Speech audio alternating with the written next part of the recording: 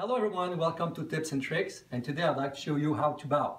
So when you get in front of the audience, you have three different ways to hold the violin.